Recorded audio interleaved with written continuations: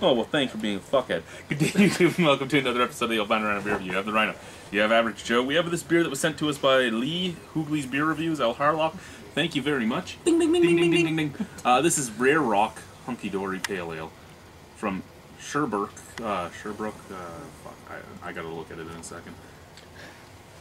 Sherbrooke, isn't it? Shelburne, Nova Scotia. Christ. I'm blind. Leave me the fuck alone. You gave me the blind. I didn't say oh Christ because you read it wrong. Water, malt, hops. You read it. Oh Christ Almighty, man. No, water, malt, green tea, honey, hops, lemon zest, orange zest, yeast. That's it. But So that's a pretty interesting. green tea, yeah. Green tea, honey, orange, and lemon zest. It's bizarre. Honey, yeah, honey. Ooh, this sounds very interesting. Kind of sounds like my tea in the morning, but Yeah. alright. I do remember him reviewing it, and it seemed to be a novel. So Sounds pretty good to me. yeah, it does. Just seems like a lot of unique ingredients that. Honey, Yeah. zest. Yeah. For me, the green Fucking tea tea. just is like, yeah, the green It's a tea's the thing. Tea in a Wants it. bottle. Can I actually smell it before it goes away? Oh, you guys take as much. Yeah, that's a beautiful Try it. golden color. Look at that.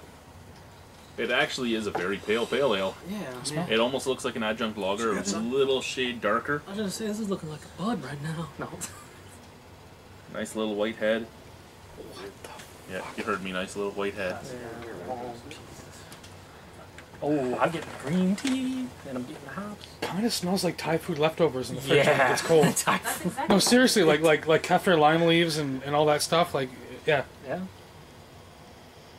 Cilantro. totally. It's all in there. It's Even the fucking Thai honey, food. even I'm getting the honey now. It all the way in the back, but it's there, and that's crazy. Cold Thai food leftovers. Oh. That's fucking great. Cold Thai food leftover beer. Yeah, man. The thing is, where's the bottle over there? That's a pale ale, right? Yep. Hunky Dory. It really doesn't remind me too much of a pale ale. But Not so I would far. say it's like a herb spice beer, if anything, obviously. But Yeah. it's The still. more you smell it, the more the green tea comes out, but it's still mixing with everything else. So just strangely, but amazingly at the same time. Well, Let's that's try what it. green tea. Zesty. Green tea is really pale, right? Cheers, everybody. Cheers to the YouTube. Doesn't taste like leftover Thai food. That is not Peggy Mount.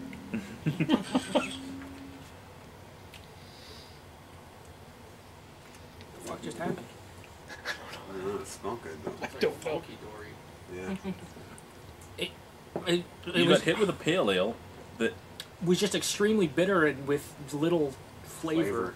And then all of a sudden the green tea kind of hit me, and it just wasn't with anything else, which I wouldn't say was off-putting, but definitely didn't make sense on my palate.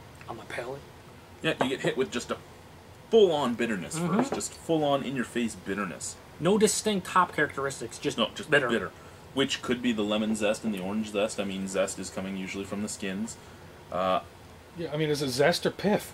There's a little sweet. Yeah, more. Not much. For me, it just goes bitterness, some green tea, smidge of sweetness, which I assume is the honey, Little and bit. then just gone. That's it. And not, but it actually, the bitterness, even though it's hitting the front, is still like a residual on the entire mouth. Yeah, it just hits everywhere it's touched, it is, and it just is a very light emanation. It hits you hard, and then you get a light emanation of bitterness throughout the whole mouth. And then, you're right, then you get the green tea, which dries everything out, and then it's basically Yeah. gone. That's it. A very dry beer, right? Shout out Keith. Yeah, I don't know. This was interesting, but about all I can say right now. Yeah, but for a dry beer, this is the first time I've ever had one that actually is. I mean, I don't think they're selling it as that, but No. I think a big-time hophead could love this because of the fact that it just hits your whole palate with the bitterness. Well, Resiny. a hophead that actually A cares hophead for the that just bitterness, wants the bitterness. as opposed to the actual flavors from the hops. Because I wouldn't consider myself a hophead, and a lot of us here would not, but if we're hit with a tropical fruit, citrusy hop bomb, not necessarily bitter, but it has the correct flavors for us. This needs to someone just likes bitter beer. Yeah, just somebody that wants to do the Yeah. face the whole time. Yeah. I Keystone. don't like it though. Some Keystone Light. I don't know. bitter beer. Throwing on me. James went from like a 1 to now it's like a 5, and by the end of this it'll be like a 9.75. And we'll be Oh no, I'm crawling up to a 6 on that. I kind of wish I had a little more. Oh yeah, it's not violent or anything. It's just No, with each subsequent sip, the bitterness lasted less time on your palate, which made it worthwhile more and more. But in all honesty, not amazingly great, not disgusting, not offensive, just weird. I do like the uniqueness. Like the one consistent for me, or the one constant is the green tea. It's there every sip. Taste. Yeah, and it doesn't detract. It's not like it's one time it's very powerful and the next time it's subtle. It's just consistently there, decent flavor. Well, it's Now- probably one of the main ingredients, right? It is the third after third? water and malt. So There yeah, you go. it's pretty. That's why. I would probably give it a 5.75. I could drink it. I wouldn't want to pay for it. I wouldn't want to drink more than 1 or 2 bottles either, because I think that's going to build up on your palate pretty good. Because I mean, Oh, my yeah. tongue already feels hairy. Your teeth Yeah. wiggling. Yeah, since Ken's not here, my teeth are wiggling. Nice. I'm with James. I'd give it a 6. I think I've given it. For me, it's a little bit above average just because it's unique. It's not your typical 5.5 beer that's just like, whatever. I could drink it, but I don't want to. It does have some unique flavors, and I think, like you said, it could really be a great beer for someone who loves the bitterness. Yeah. And I know Lee, I think, was a big fan of this. Or I don't know about big fan, but I think he's 7-8 range. So definitely, like all craft beer, to each their own. But yeah, 6 for me. Alrighty. Anyone else want to give some final words I before we say go? 5.9 for me. It's just Hunky Dory, I guess. Someone had to do it. And of course, it would be the punt. That's It's like a 4 or 5 for me. I was really not into it. 4 or 5 for I don't know Devin, what it is. The aftertaste on it just kills me. You like green tea?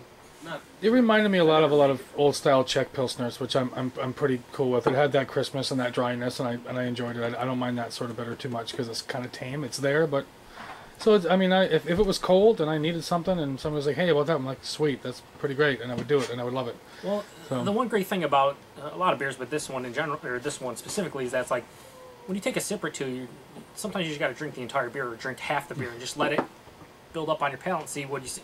It started off probably in his range, 4.5, but got up to 6 because let it go. Indeed. Thank you guys. Goodbye. Yeah.